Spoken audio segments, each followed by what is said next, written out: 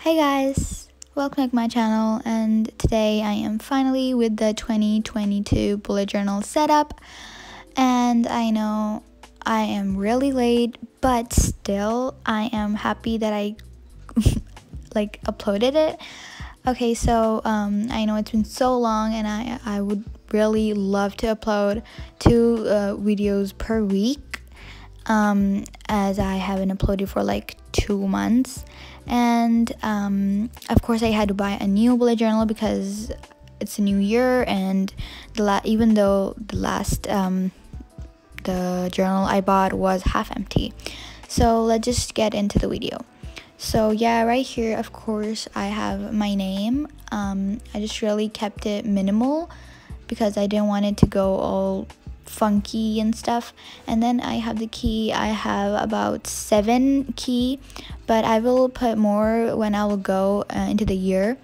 And then we have the classic welcome 2022, so you can even do hello 2022 or please be good, stuff like that. It can just go. I just did welcome 2022 because last year I did 2021 please be good.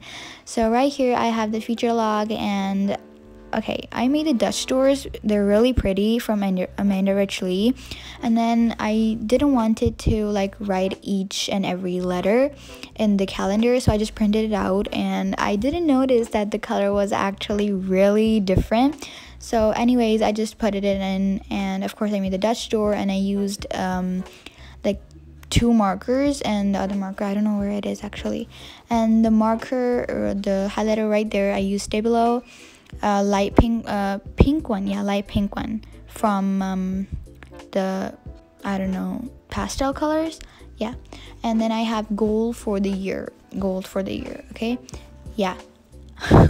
it just feels so empty, but when I write it, it'll be good enough.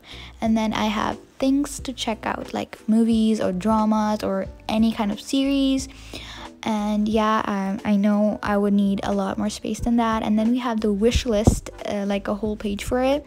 And don't worry, I will write on top of the dots, it just doesn't matter. Then I have the gratitude and the YouTube tracker. The gratitude has about 24 lines.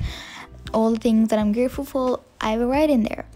And I will not only write in the pink lines, but in the space below it. And then we have YouTube tracker, and I'm really happy how symmetrical it is. And it's just all the 12 months, and I'm going to track how many subscribers I gained or how many views I gained. Okay, and then we have the video ideas and the content planner. These are not necessary for every bullet journal. Of course, if you do not have a channel or something, it's not important for you to make it. And video ideas and the content planner. Last year I made it half from this. I used half the page, but I really needed more, so I just made a whole page. Now we have the 2022 highlights. I am really happy how it turned out. It is just so pretty. And I made 2 pages. Then we have the January to June, and then July to December. I didn't want it to repeat it in my next bullet journal that I had after half the year. And yes, I have a quote page. Every day is a fresh start because there are 365 days. Every day is a fresh start. And then I have this little really cute cat with holding an envelope or something, and the paws are just folding it in.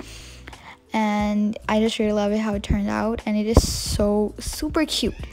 And if you want to read it, you can just pause the video and read it because it's nothing special in it, just writing that I hope it will be a good year.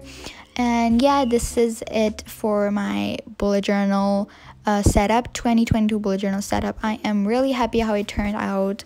I hope you guys will like it and try to recreate it.